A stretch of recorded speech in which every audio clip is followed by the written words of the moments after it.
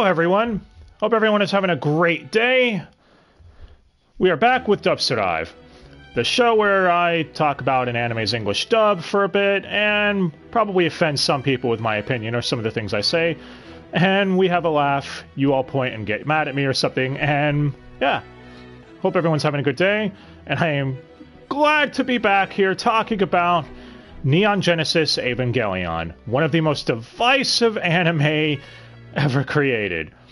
It's no secret, you'll either think this anime is a masterpiece in psychological storytelling, or pretentious as all hell. If you're entering the camp I fall in, well, it's one of my favorite mecha, probably one of my favorite anime of all time, actually, at this point. Anyway, we are specifically talking about the Rebuild of Evangelion films, though. You see, it led in from the joke from last time when we talked about 3 Delivery, for I said I was getting back to my roots at the end of that. Those who follow our YouTube channel will know that I did a video discussing both Eva dubs back in the day, 2019. Yes, back in the day was 2 years ago. But I never really brought up the Rebuild films all that much. So, let's remedy that by comparing the Rebuild films' English dubs.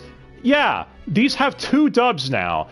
And because I couldn't get enough Eva, I ended up watching both the Funimation dub and the new Amazon Prime English dub back to back. That's 6 films of 1 through 3 and 1 through 3 again. You might be asking, what about 3.0 plus 1.01 Thrice Upon a Time? Why is the final film called that? We'll cover that next time. I wanted to dedicate these 3 comparing the dubs to its own thing first. That way it wasn't too convoluted. And it would kind of be difficult to title all of it together like that, anyways, if I were to include the 4th film. Anyway, let's get into this. So, first, about Rebuild of Evangelion. Can you start here without watching the original anime? I suppose you could, but I wouldn't recommend it. I actually feel that these films, a lot more is taken in and has more impact with some of the scenes. Second impact, third impact, see what I did there? Anyway, fans of this show are going to get that joke and want to slap me for it. A lot of scenes have more impact if you're familiar with the original anime. You know, spot the difference, basically. There's also a popular fan theory that these films are actually a sequel to the original anime. I can't say more without spoilers, but that's neither here nor there. As far as me, I could see that being the case. I haven't seen the final film yet. I'm going to immediately after this is over. Trust me, I've held back from watching it, and it has been very difficult to do. But that aside, I guess let's get into this. So, Neon Genesis Evangelion was an anime that aired in the 90s, created by Hideaki Anno, with these Rebuild films coming out around a decade later, running from 2007 to 2012 for the 3rd film.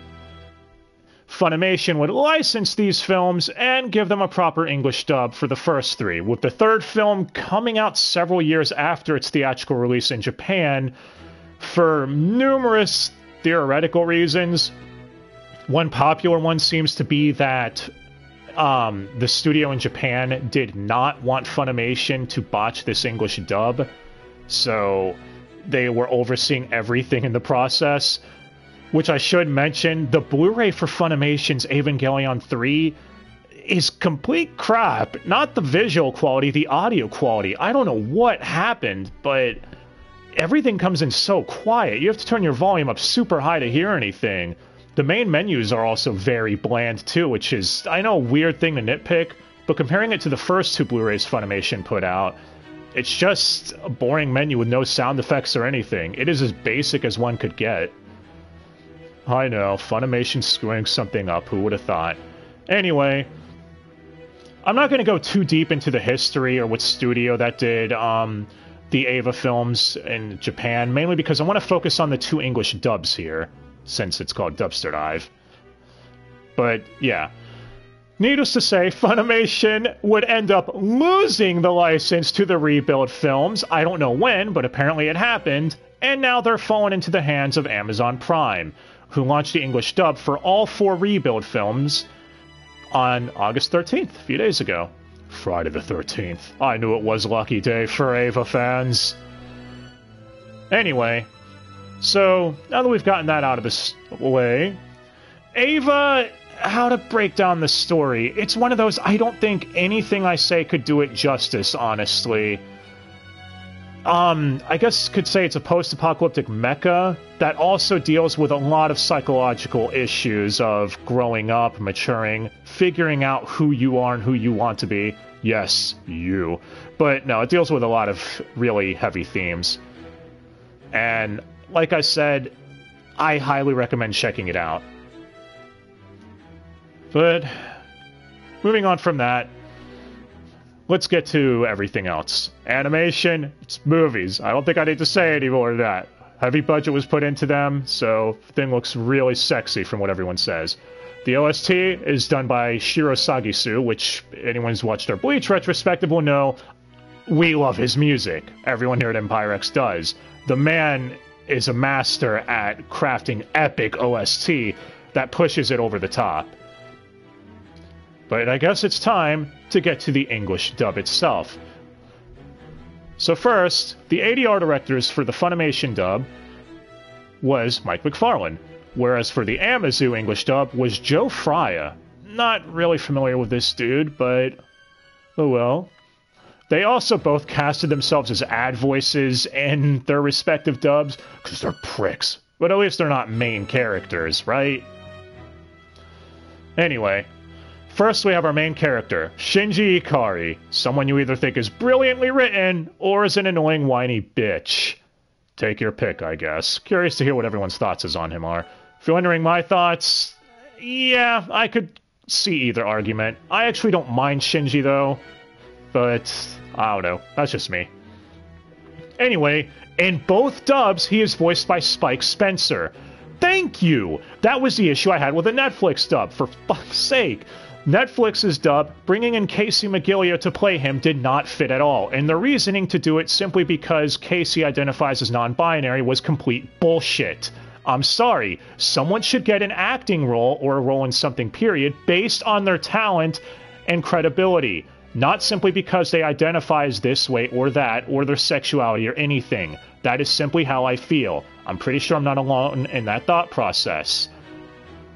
Regardless, Spike Spencer is back, and if you want my thoughts, he does good in both English dubs.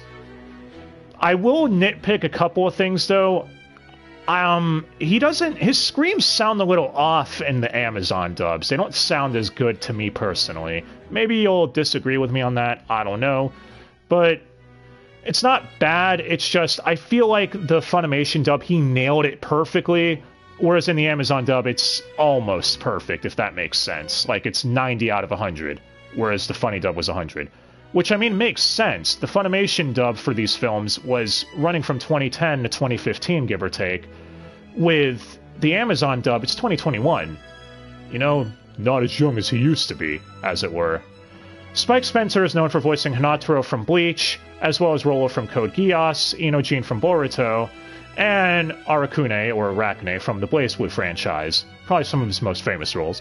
But, yeah, he will always be Shinji to me, and I am grateful Amazon got him back. In fact, they got a lot of people back, as you're going to notice.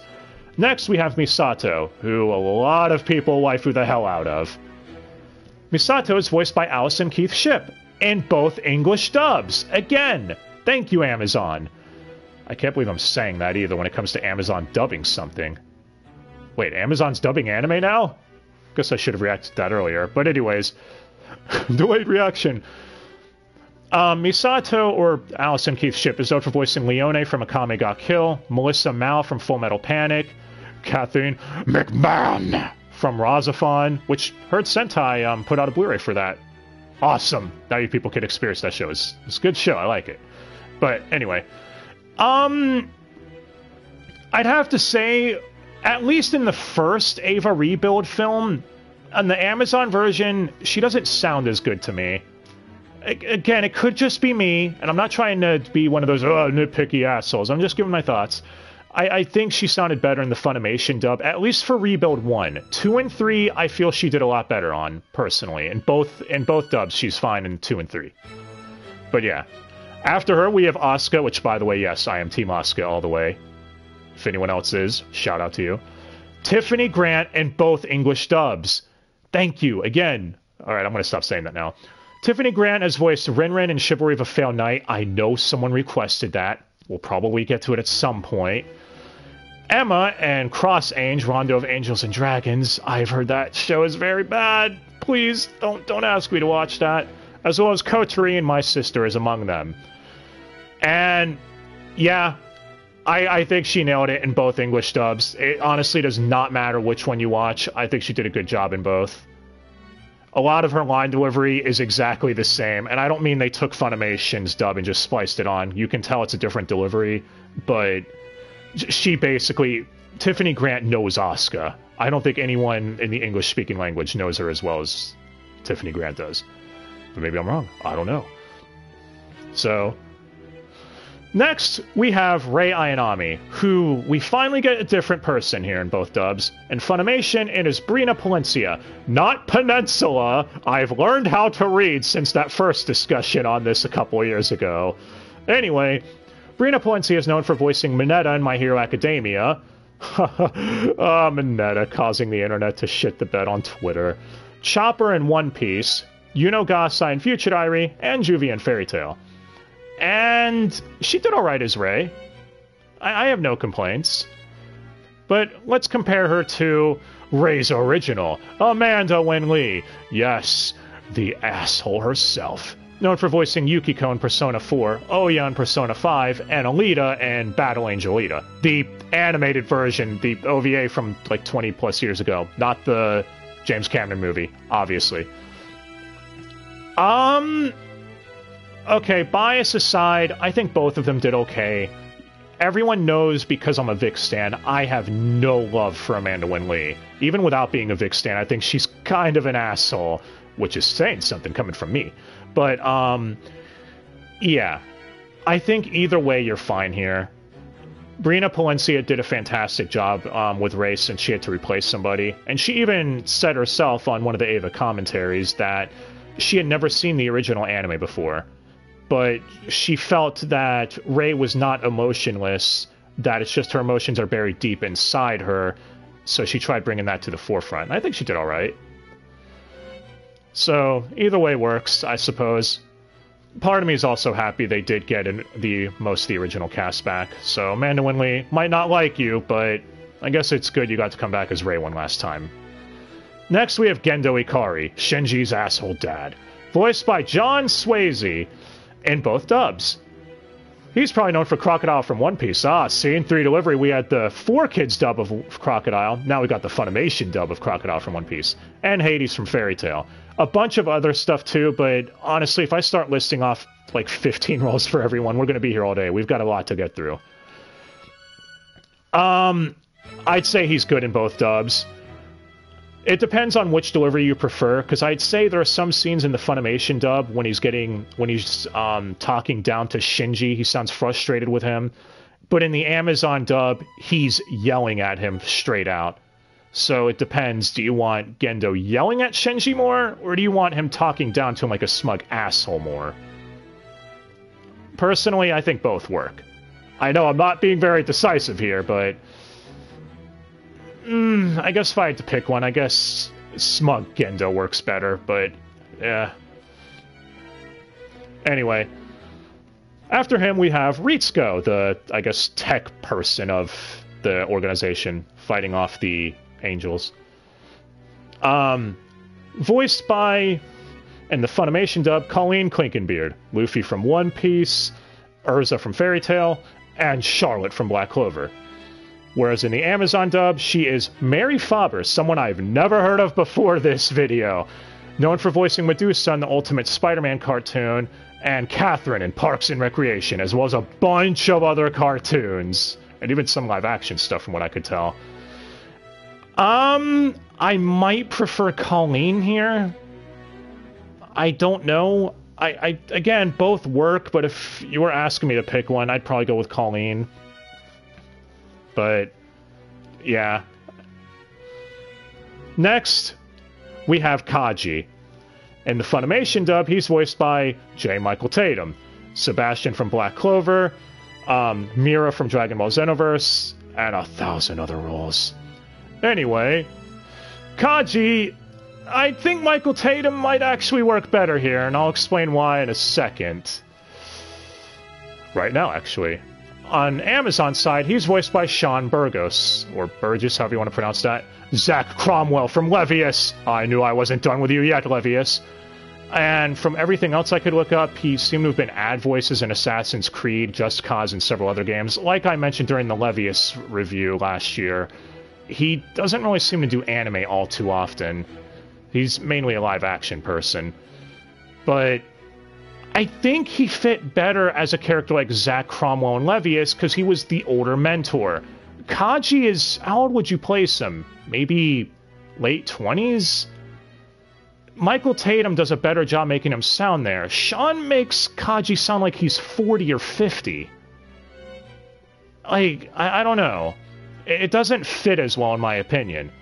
And I know I'm praising Funimation for doing something right, especially with Michael Tatum, who's, well, been very spoken towards Kick Vic, or, you know, on the side of Kick Vic. But it doesn't matter. Putting biases aside here.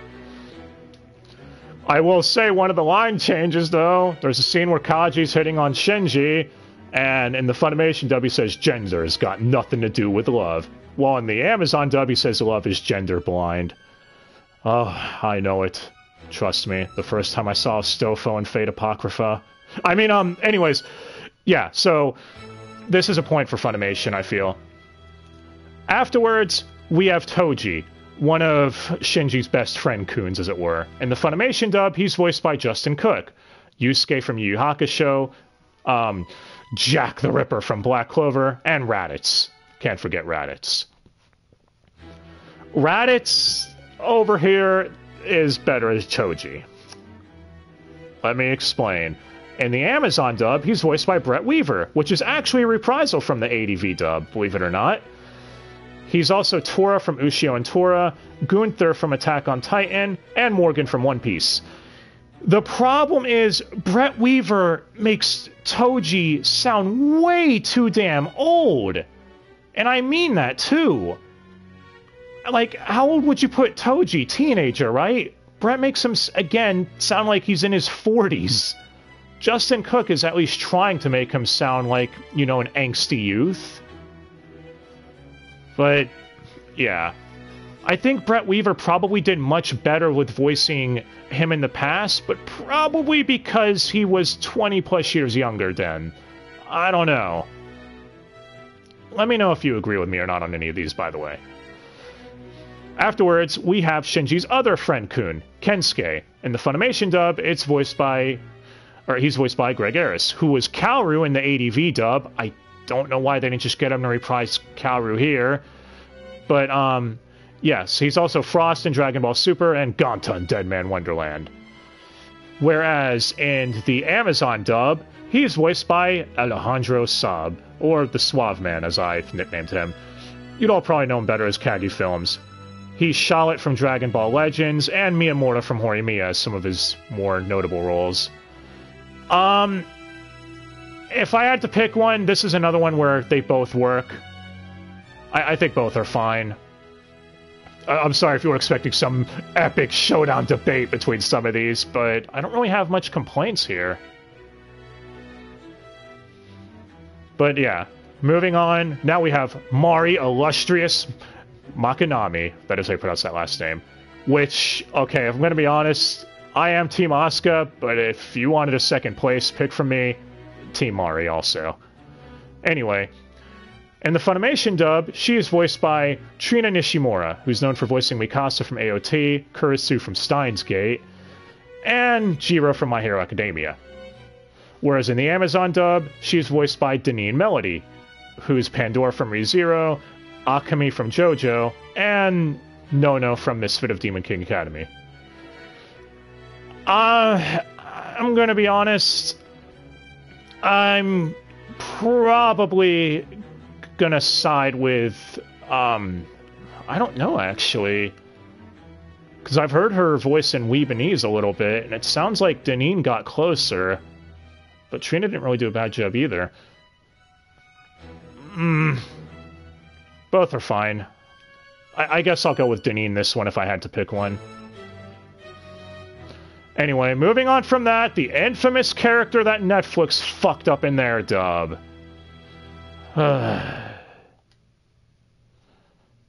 Okay, Kaoru. Kaoru, for those who don't know, it's implied that he's gay. Netflix, when they got their hands on the dub, decided to alter that and say, "No, bitch, sorry."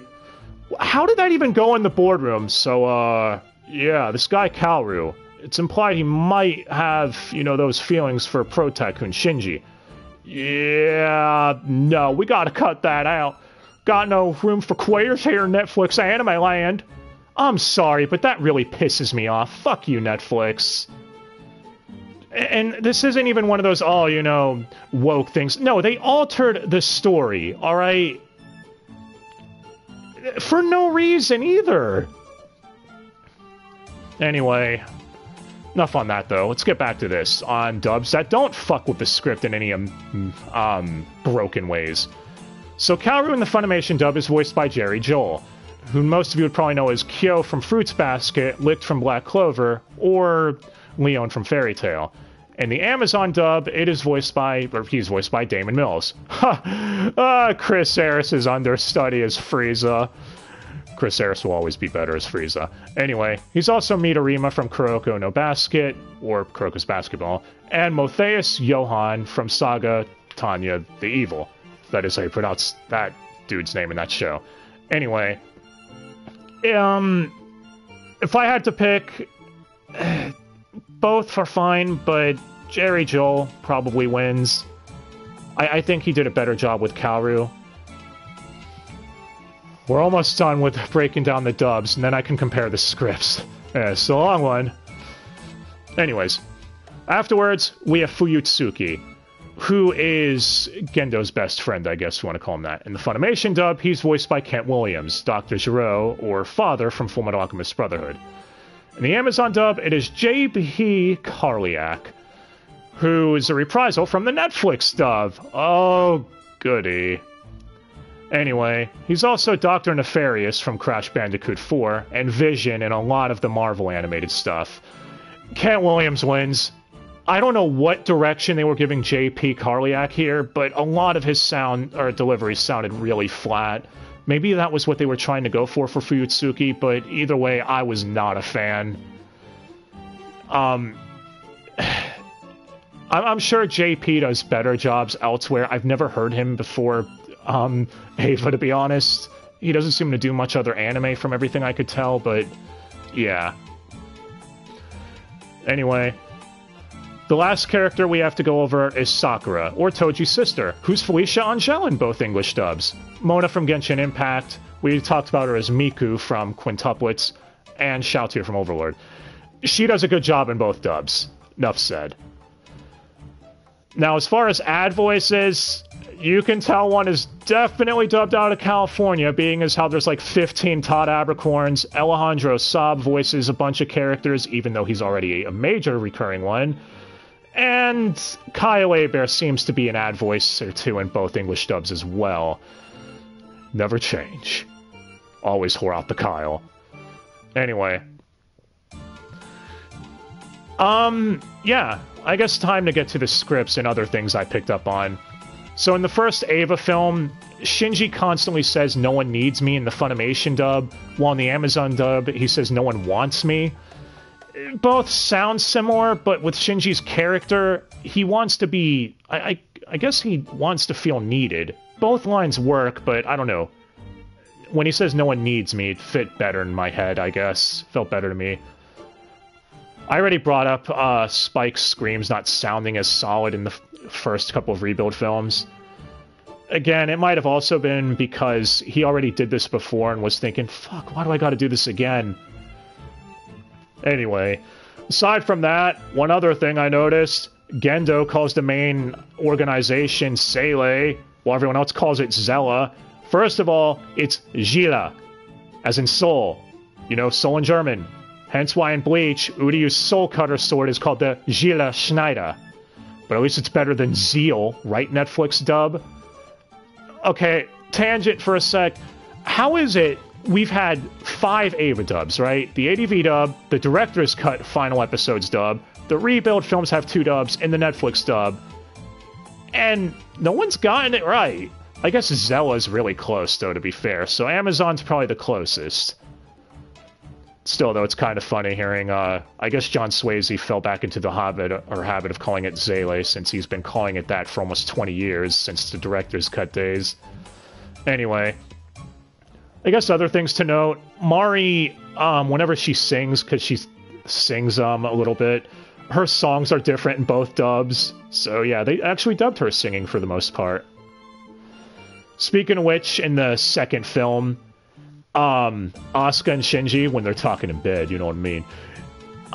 When Shinji asks if he can call Asuka by her first name, she brings up the continuity saying, in the Amazon dub at least, well, you called me Asuka when we were fighting the Angel, right? So, go ahead, but I'm going to call you Idiot Shinji. In the Funimation dub, she never even brought up that, so Amazon gets the point, in my opinion, here. Because, you know, it fits better with the continuity they were going for. Anyway, we're almost reaching the end of this. Some of the last things I picked up on were in the third Ava film. In the opening sequence, when everyone's talking about, oh shit, stuff's going haywire! Mari's singing isn't dubbed in the Amazon dub in this one scene. In the Funimation dub it is. I'm guessing Amazon probably figured, or whoever, Joe Fry or whatever, the ADR director, was thinking, well, no one's gonna hear it over everyone screaming and shouting in the background. Haha, tell that to a person with trained ears. No, but seriously, it is kind of an immersion breaker when you hear one of the main characters singing in Weebanese in the background while everyone is screaming and panicking. That being said, I did notice something else with the third film that I feel did better than the Funimation dub. Shinji and Kaoru's relationship with the dialogue.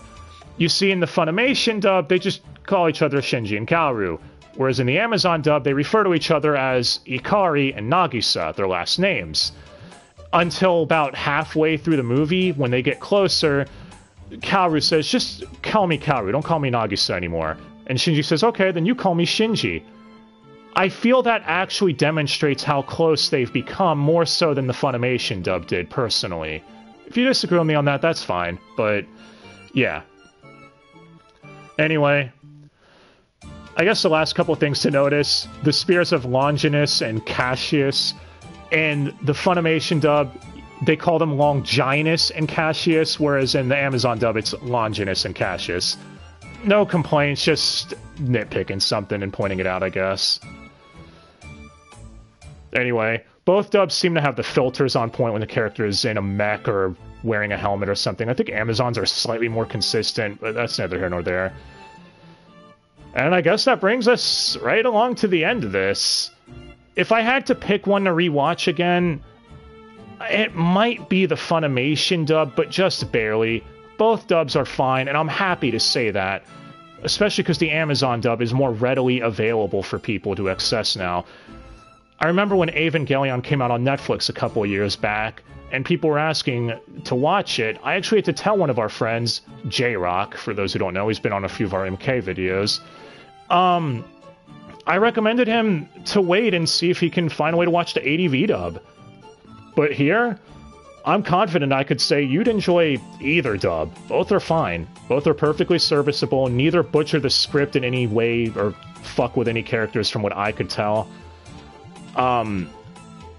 If I'm wrong, someone I guess will point it out, but to me at least, I think both dubs are solid. The only reason I prefer the Funimation one is, one, Shinji, I think Spike did better, and Allison did better in the first Rebuild film. The singing is dubbed with, like, all of Mari's singing is dubbed, all 100%, instead of just 90%. And less recycled ad voices. But if you want me to be real, stand with Vic ass, so I could just say also the Funimation dub doesn't have Amanda Wen Lee. But it does have Monica Royale as an ad voice, so either way you're screwed, I guess. Anyway, let me know your thoughts. I hope you all really enjoyed this. I absolutely love Evangelion, and if you haven't seen it yet, please go do. No matter which dub you watch, go check it out. Next time, we're going to be talking about Evangelion 3.0 plus 1.01 thrice upon a time. So I hope y'all will join me for that. I can't wait to watch the film any longer. I gotta see it. I want to know all the heads, damn it. It's been a long time coming. And yeah. Also, quick shout out to Amazon for bringing back the majority of the old cast. I'm actually really happy about that, and I hope they continue to dub more animes in the future now.